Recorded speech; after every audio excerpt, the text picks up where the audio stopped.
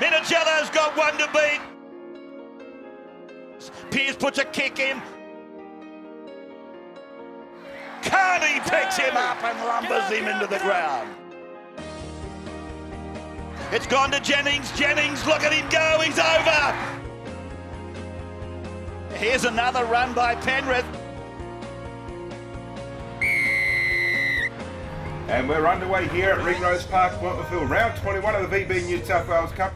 A world away from the bright lights of ANZ Stadium, New South Wales Cup Rugby League players battle it out in park football venues all over the state. It takes the most loyal of fans to come out to these venues each weekend and support the grassroots levels of rugby league. Amongst these fans each week is the Hawkesbury radio commentary team.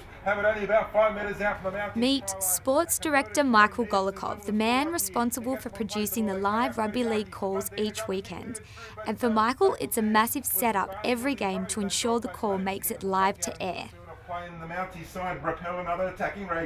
It's quite a bit of work. We've got a good roster of commentators on board, and you need to have people that can call the game and people that can be the co-commentator and the sideline eye, and people that can sit in the studio. And we look at probably about 10 to 12 people on our team, and now I've got to make up a roster, who's available when and where the games are, organising the clubs, making sure that there's access to phone line and power and somewhere we can sit and broadcast and set up the equipment. So a fair bit goes into it.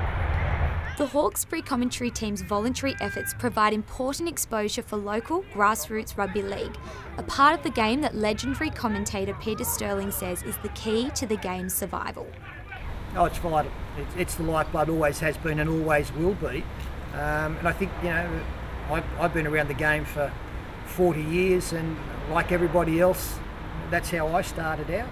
I think that we've got to be really careful that we don't lose sight of that fact, and the funding and the emphasis and the focus isn't always directed to our junior nurseries and to our grassroots level, because if we don't pay attention there, the game will die. This focus required to keep rugby league alive is provided by the Hawkesbury radio team. But unlike the Ray Rabbit Warrens of the professional world, these commentators have to look after every aspect of the broadcast themselves.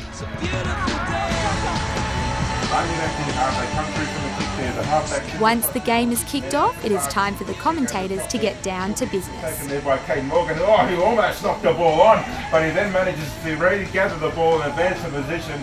It is equally as involved and exciting for the sideline eye, who must ensure they secure interviews with the assistant coaches and best players on the day. So that's full-time here at Ringrose Park. As the commentary team finish with their full-time analysis, the Hawkesbury radio listeners and Windsor Wool fans have been able to once again experience their local team's efforts. And it is this bridging of fans and football clubs that Peter Sterling admires most about local rugby league commentating. Oh, it's wonderful. It's what we all grew up with.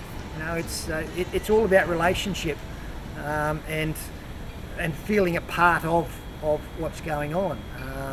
As a supporter of a club, that's what you want. You want to feel a part of the club and its runnings, and as though you know the players. And obviously on a local and the community level, that's the bridge between being a supporter and of your local teams.